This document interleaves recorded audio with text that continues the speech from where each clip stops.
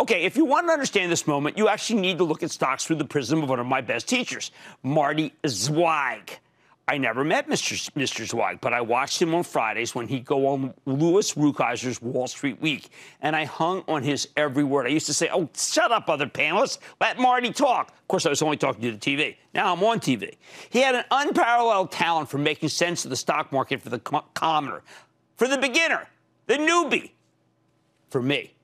Zweig helped democratize this business by explaining the market's reactions to the Federal Reserve and investors' collective reaction to the tape. Basically, he did what I try to do for you every night, but I'm no Zweig, but I am a devoted pupil. What would Zweig say about this moment? I can practically hear his stentorian but low voice saying, don't fight the tape. Don't fight the Fed. Yeah, let me spell these two commandments out in more detail. First, don't fight the Fed means that you cannot bet against the Federal Reserve Chairman who's committed to getting the economy going and therefore the stock market going. Last week, Powell only gave us the bad news. It felt as though he was throwing it in the towel in the recovery. Like he'd done all he can. He just had to wait and see. Market was in no mood for that wait and see move, and that's why we got crushed. This time, though, Powell goes all in, basically assures us there will be no more bankruptcies. No more bankruptcies. That means no layoffs from otherwise healthy companies that are short on cash and can't raise money. Now, everyone, save, sadly, small business, can raise money. That's huge. In the Great Depression, we were worried about the banks failing. Then they failed, and things got much worse. In the Great Recession, we were worried about the banks failing, and then they failed, and things got worse. Fed Chief Ben Bernanke stepped up finally and said he wouldn't allow any more banks to collapse. The Fed can print money, meaning they've got unlimited firepower. They just have to decide to use it. This time, Powell didn't wait for everything to fall apart. He moved aggressively to protect the banks. Now he's effectively backstopping their largest clients, too. That's great for the banks, great for the clients. That is, don't fight the Fed. What about Zweig's second commandment, don't fight the tape? This one was so hard for me to understand. I mean, I had like $10, you know what I mean?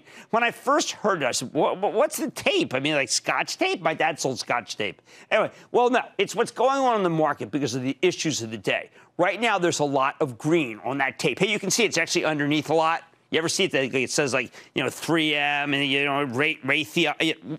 You get it, right? I mean, I would go down on the floor and do it, but this is a really nice suit. All right, anyway, why does this happen? Because even though COVID... I could do it anyway. I'll just get it cleaned. All right.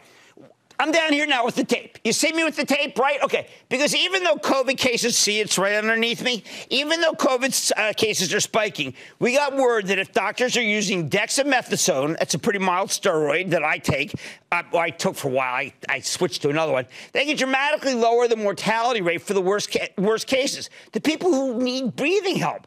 Off-the-shelf drug that costs almost nothing.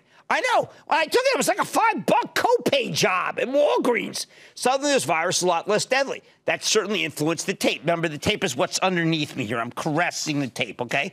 I'm caressing, and I'm making the tape feel even better than it did. Then we got that incredible... Where's the Clorox wipes? I mean, who knows what's down there? Anyway, then we got that incredible retail sales number up 17%. Clorox. Up 17%. So even as the Fed is throwing gasoline on the Kingsfords, that's a Clorox product, they're already red hot. And that's how you get a conflagration of money looking for a home, and it finds itself on that tape that I just caressed so lovingly.